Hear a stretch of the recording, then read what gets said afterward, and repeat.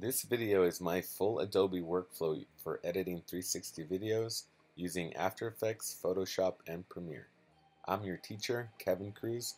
Now let's get started. First, we're going to want to unfold the 360 video footage using After Effects. Let's open up your SP360 file in After Effects. Now load your file into your timeline. Then you're going to want to go to Effects, Distort, and Polar Coordinates. Now you're going to go to your Polar Coordinates effect and select Interpolation. Here you'll unwrap your video by switching the dial from 0 to 100, and voila, unwrapped right before your eyes. Now head down to Transform. Here you're going to reduce the height of your video by 50%. Make sure to unlink your videos first. Now head down to Composition Settings, where you're going to reduce the height of your composition by 50% also. Remember, these videos have to be 2:1. Press OK. Now save your composition.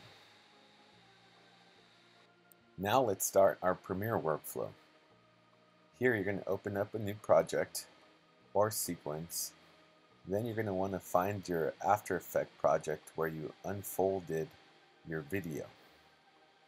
Load that into your timeline. You're going to want to change the sequence settings to match the video you just put in. Many of you want to know how to fill in the black hole in the video. Well, I'm going to teach you how to add a graphic to this space.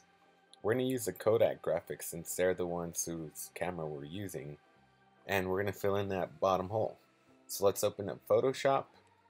You'll find a link to the template I've created in the link below.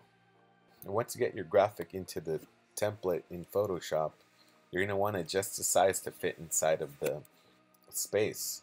You're going to want to flip it upside down because in the process, this is how it works. If we were going to do the top black hole, we wouldn't have to flip it upside down. Once you've made your graphic fit into the template, you're going to want to hit Filters, Distort, and Polar Coordinates.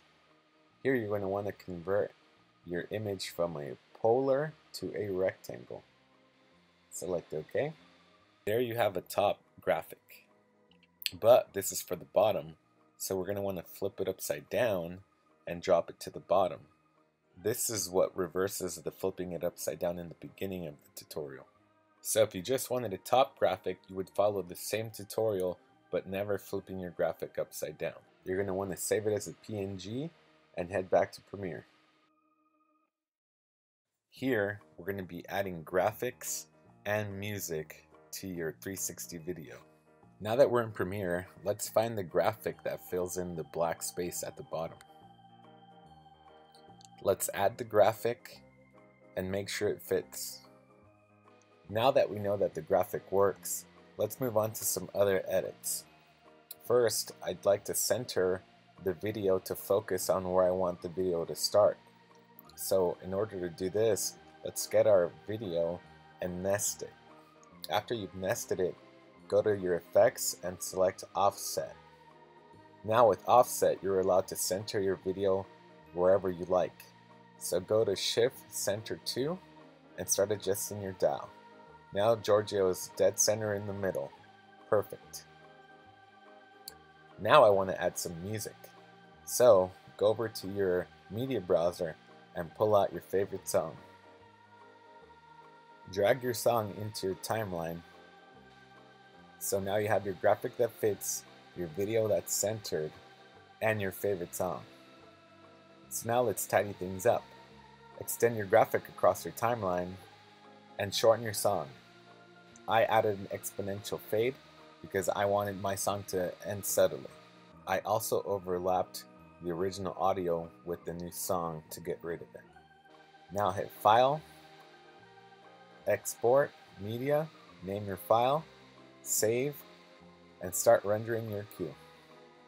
Now for your final step, we're going to take your MP4 file, inject it with metadata, and upload it to YouTube.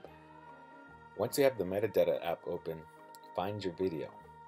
After opening your video, you're going to have to select Inject and Save. Here you're going to resave your new video with a unique name that you can easily find. Select Save and OK. Close up the app, open up YouTube, select Upload, find your video, and start your upload.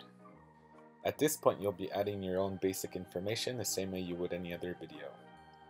After all this is complete, you should have a 360 video ready to share with your friends. Thank you. Click here to see the rendered video, and don't forget to subscribe. Thanks for watching.